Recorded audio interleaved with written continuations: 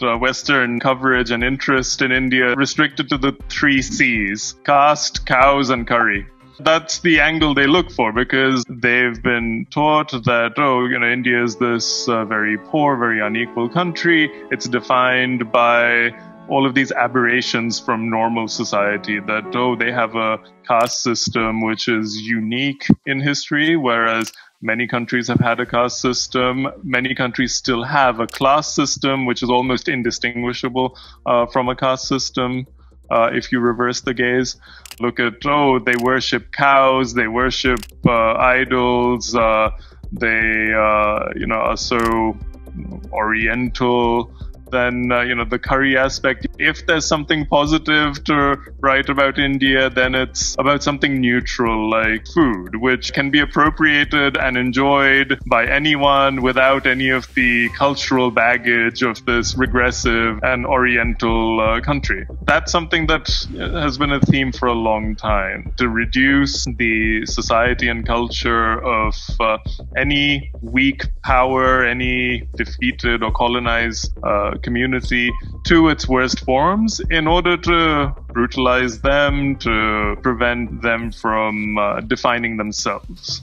It's almost universal from Western countries towards non-Western countries, or the global South is the preferred term, so countries that were formerly colonized. Latin America, Africa, Asia. Generally, the tone and gaze used in Western coverage of these countries is very either patronizing or quite hostile. So, for example, in the last year itself, we've seen around COVID, there has been bewilderment among Western journalists and Western experts and newspapers and channels that why aren't more people in Africa dying? They almost say that out loud. They, of course, wrap it up in more neutral language, but basically it comes down to how can these poor, unequal, authoritarian, illiberal, dysfunctional countries be doing better than us on anything? When we have 10,000 cases a day, when we have 500 deaths per week,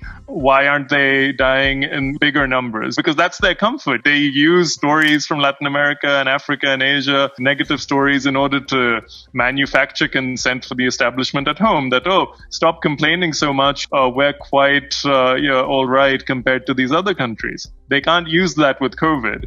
So then they start complaining because this is a new and confusing situation for them. And you've seen pushback from journalists and intellectuals in Africa, for example, that, sorry that we're not dying in high enough numbers. Sorry that you think that we must be hiding statistics because deaths don't matter in our culture, because our people are just dying like flies anyway. Who's even noticing? These are the attitudes that are being betrayed by Western media and their correspondents. What's unique to India is that there's a much larger number or substratum of society that is willing to amplify these messages. That there's this, what you would call a comprador class, who act as middlemen between the West and the natives of India, who curate the news that comes out of India and also regurgitate the tropes that come out from the West.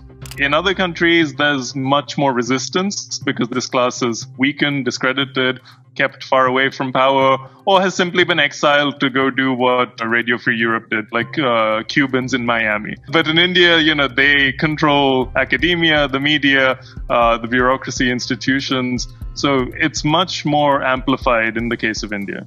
And the best way to deal with that is to ignore it. It doesn't have an impact on your day-to-day policy decisions.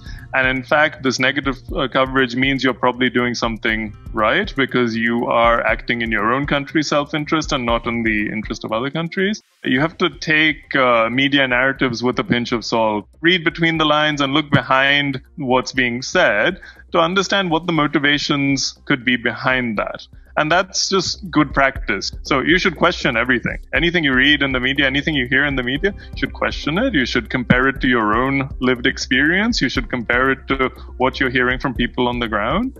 Because if you look at foreign correspondents who are sent to India or sent to Africa or sent to Latin America, do you think the correspondent sent over by the New York Times or by the Guardian, the Washington Post, from these countries spent any time learning local languages? No, they think, oh, India's an English-speaking country. I'll just send someone from the Asia desk over for a few years. They'll spend 3, 4, 5 years there. We already have a nice little black book of contacts for them. They'll meet other English speakers in diplomatic receptions in New Delhi. And those are all the sources you need. Why would you trust ordinary citizens when you have these reliable, westernized native agents who are just like you and who say the right things and know what's expected of them?